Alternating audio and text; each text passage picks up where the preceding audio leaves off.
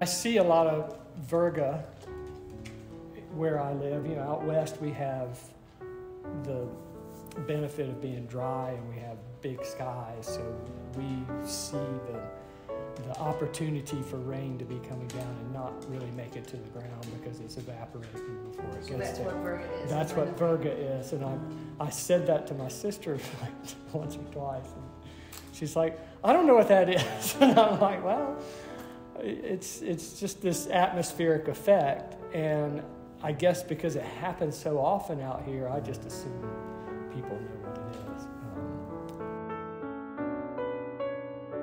It's not something everybody sees because it doesn't happen everywhere. You know, maybe over the ocean some, but out here, because, you know, big vistas, big sky, you can see long enough and see that it's not making it to the ground. Yeah. You know, New Mexico has lots of Virga.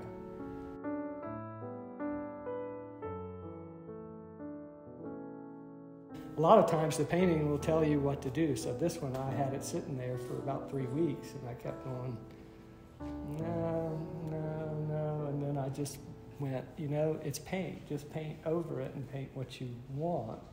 And slowly it turned into that.